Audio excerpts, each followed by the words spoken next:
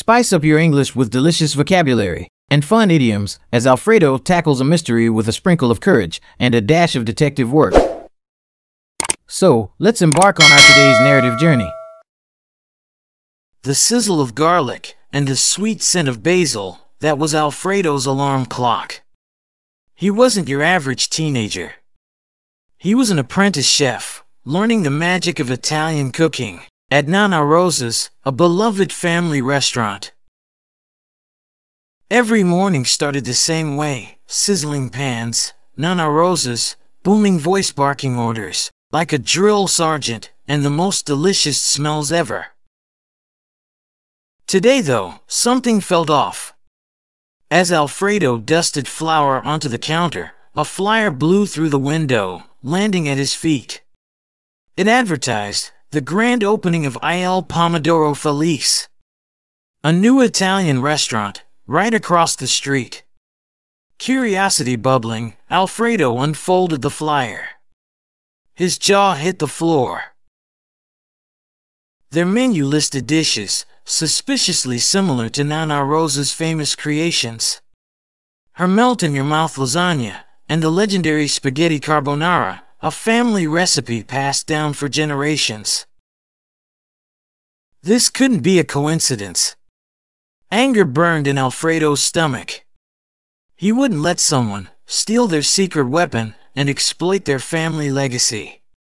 Nonna Rosa, a tiny woman with a fiery spirit, was the heart and soul of the restaurant.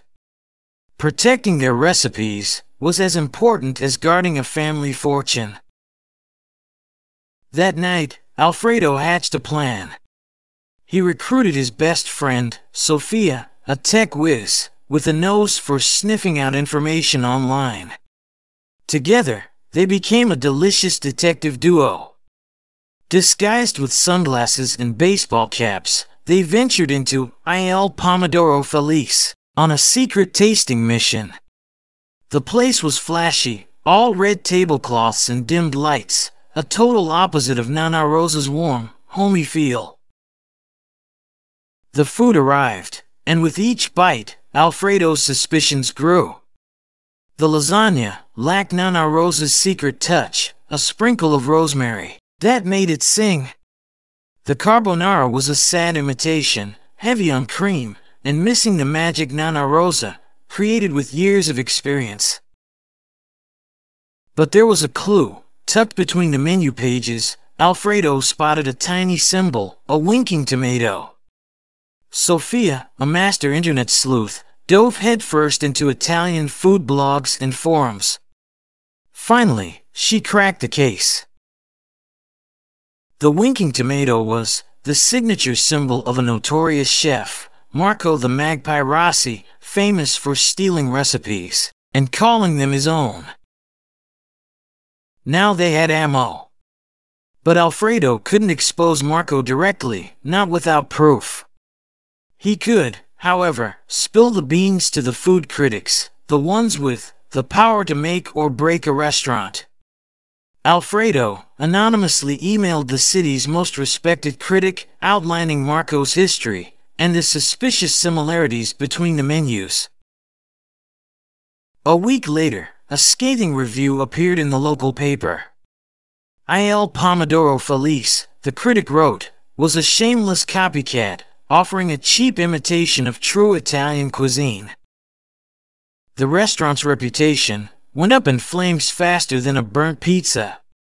Customers swarmed back to Nonna Rosa's, craving the real taste of Italy. News of Alfredo's bravery spread like wildfire. Nonna Rosa, beaming with pride, declared him a true figlio di Nonna Rosa, a son of Nonna Rosa. Alfredo, his heart full, understood that day. Protecting their recipes wasn't just about the food itself. It was about keeping alive the love, traditions, and special touch that made Nonna Rosa's cooking so magical. Alfredo realized he hadn't just saved the restaurant, he'd learned a valuable lesson. Sometimes, the most delicious victories come with a dash of courage and a sprinkle of detective work. Congratulations on completing the case of the Copycat Chef. Your dedication to learning English is impressive. Let's revisit the keywords and phrases from our story to help them stick. A quick refresher to boost your English skills. Number 1. Sizzle, a sound made by something frying or cooking with heat. Number 2. Scent, a distinctive smell, especially one that is pleasant. Number 3. Apprentice, a person who is learning a trade from a skilled employer, having agreed to work for a fixed period. Number 4. Booming voice, barking orders, speaking very loudly and authoritatively, giving commands. Number 5. Drill sergeant, a non-commissioned officer in the military responsible for training recruits. Number 6. Dusted, to lightly sprinkle or cover with a powder. Number 7. Blew through, moved quickly and forcefully. Number 8. Grand opening, a celebratory event marking the opening of a new business or location. Number 9. Curiosity, bubbling, feeling of growing curiosity or interest. Number 10. Jaw hit the floor, expression used to show extreme shock or surprise. Number 11. Suspiciously, in a manner that arouses suspicion. Number 12. Melt in your mouth, describes food that is so tender and soft that it almost dissolves in one's mouth. Number 13. Pass down, transferred from one generation to another. Number 14. Anger burned, felt intense anger.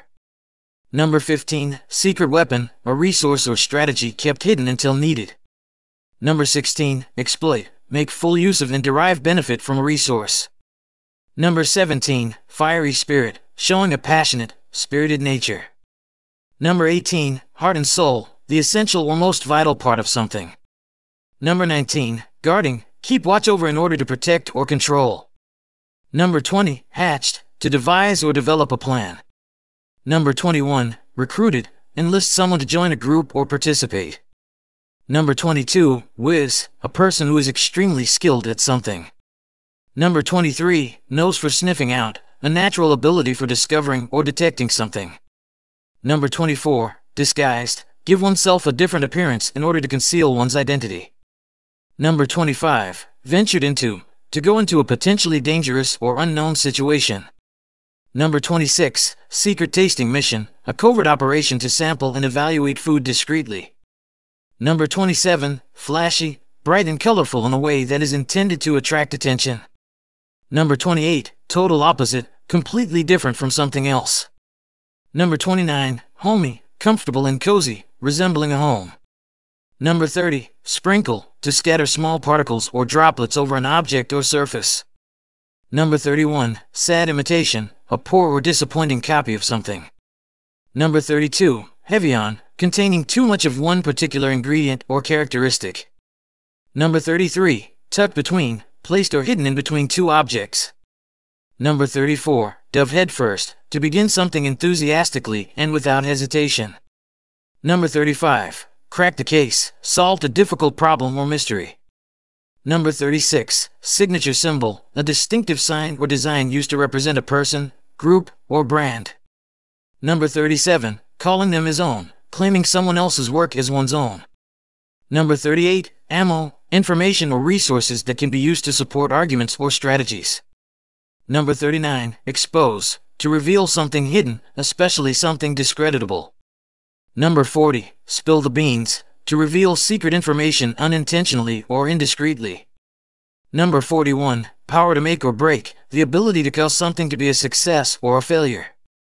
Number 42. Anonymously emailed, send an email without revealing one's identity. Number 43. Scathing review, a review that is harshly critical. Number 44. Shameless copycat, an individual or entity that blatantly imitates or copies others without any sense of shame. Number 45. Cheap imitation, an inferior reproduction or fake version that lacks quality.